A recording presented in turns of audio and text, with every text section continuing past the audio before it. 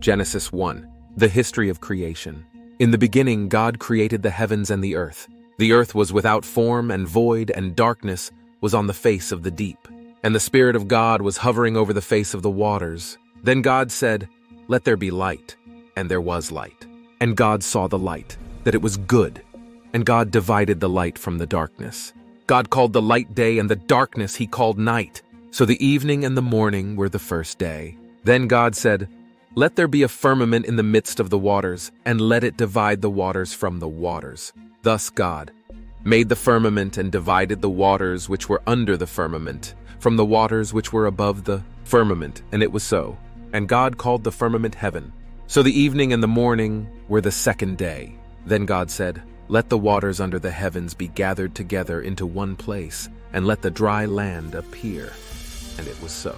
And God called the dry land earth, and the gathering together of the waters he called seas. And God saw that it was good. Then God said, "Let the earth bring forth grass, the herb that yields seed, and the fruit tree that yields fruit according to its kind, whose seed is in itself on the earth." And it was so. And the earth brought forth grass, the herb that yields seed according to its kind, and the tree that yields fruit, whose seed is in itself according to its kind. And God saw that it was good. So the evening and the morning were the third day. Then God said, "Let there be lights in the firmament of the heavens to divide the day from the night. And let them be for signs and seasons and for days and years, and let them be for lights in the firmament of the heavens to give light on the earth." And it was so. Then God made two great lights, the greater light to rule the day and the lesser light to rule the night. He made the stars also.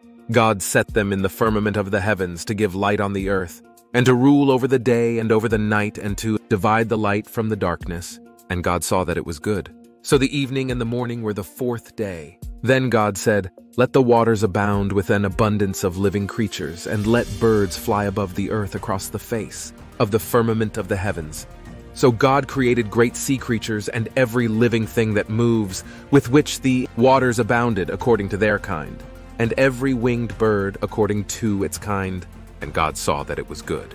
And God blessed them, saying, "Be fruitful and multiply, and fill the waters in the seas, and let birds multiply on the earth." So the evening and the morning were the fifth day.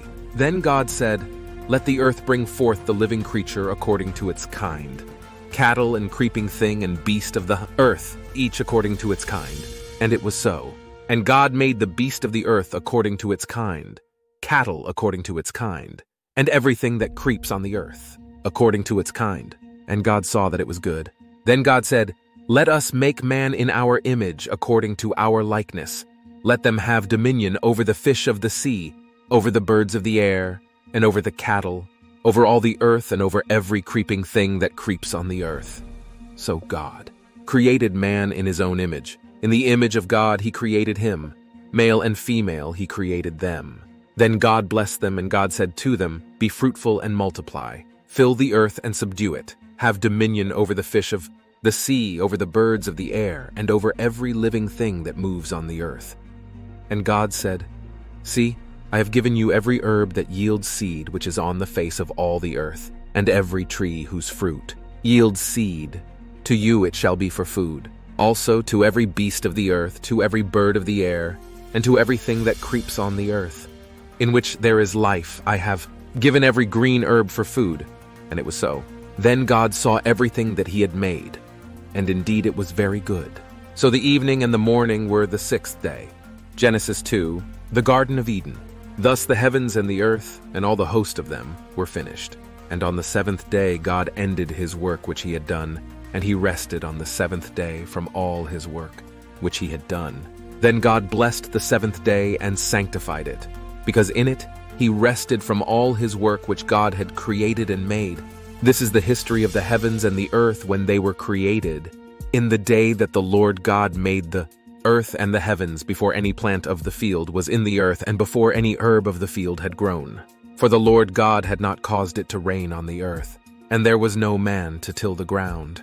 But a mist went up from the earth, and watered the whole face of the ground. And the Lord God formed man of the dust of the ground, and breathed into his nostrils the breath of life. And man became a living being, life in God's garden. The Lord God planted a garden eastward in Eden, and there he put the man whom he had formed. And out of the ground the Lord God made every tree grow that is pleasant to the sight and good for food. The tree of life was also in the midst of the garden, and the tree of the knowledge of good and evil. Now a river went out of Eden to water the garden, and from there it parted and became 4 riverheads. The name of the first is Pishon. It is the one which skirts the whole land of Havilah, where there is gold. And the gold of that land is good. Bdellium and the onyx stone are there. The name of the second river is Gihon. It is the one which goes around the whole land of Cush. The name of the third river is Hiddekel. It is the one which goes toward the east of Assyria.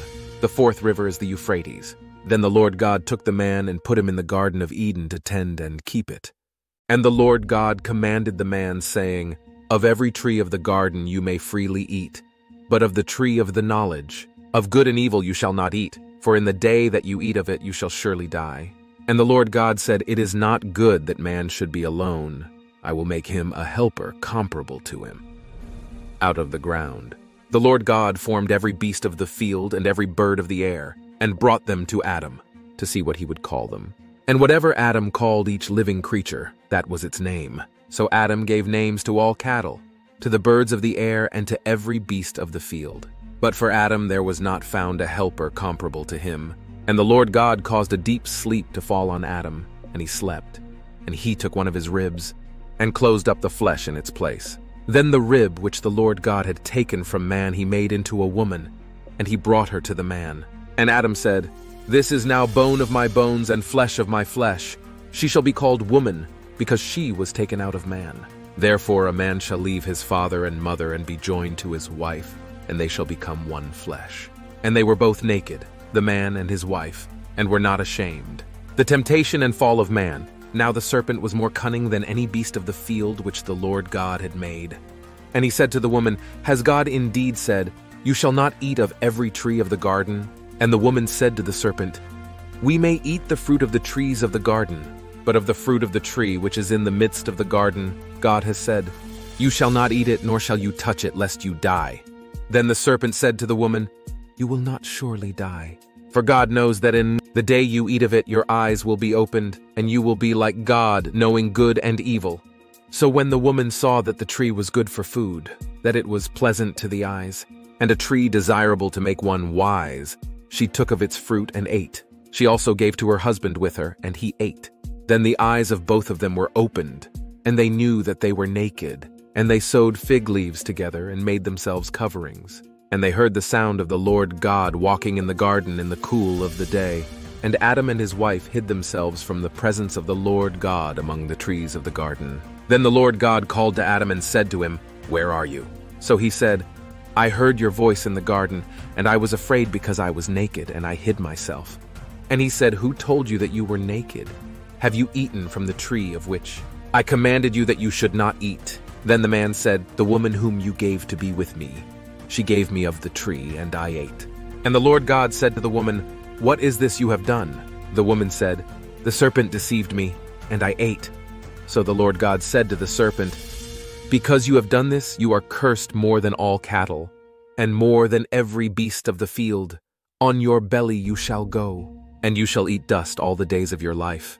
And I will put enmity between you and the woman, and between your seed and her seed. He shall bruise your head, and you shall bruise his heel. To the woman he said, I will greatly multiply your sorrow and your conception. In pain you shall bring forth children. Your desire shall be for your husband, and he shall rule over you. Then to Adam he said, Because you have heeded the voice of your wife, and have eaten from the tree of which I commanded you, saying, You shall not eat of it. Cursed is the ground for your sake. In toil you shall eat of it all the days of your life. Both thorns and thistles it shall bring forth for you, and you shall eat the herb of the field. In the sweat of your face you shall eat bread till you return to the ground, for out of it you were taken. For dust you are, and to dust you shall return. And Adam called his wife's name Eve, because she was the mother of all living. Also for Adam and his wife the Lord God made tunics of skin and clothed them. Then the Lord God said, Behold, the man has become like one of us, to know good and evil. And now, lest he put out his hand and take also of the tree of life, and eat and live forever. Therefore the Lord God sent him out of the Garden of Eden to till the ground from which he was taken. So he drove out the man, and he placed cherubim at the east of the Garden of Eden, and a flaming sword which turned every way to guard the way to the tree of life.